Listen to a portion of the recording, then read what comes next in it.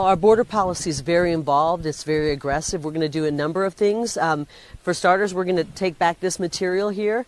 Our legislature is going to declare it basically abandoned federal property, and we're going to take it back and start constructing President Trump's wall. We're going to fight for the containers that Governor Ducey has put here. We're going to continue that fight with the federal government. Any barrier is better than no barrier. A barrier stops, it slows people down.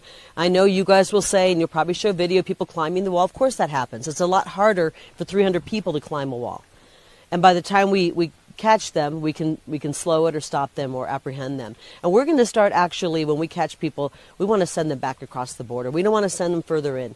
We are going to take an aggressive approach. Our border, Article 1, Section 1 of the Arizona Constitution defines Arizona by its border. This is Arizona's border, and we're going to protect Arizona's border.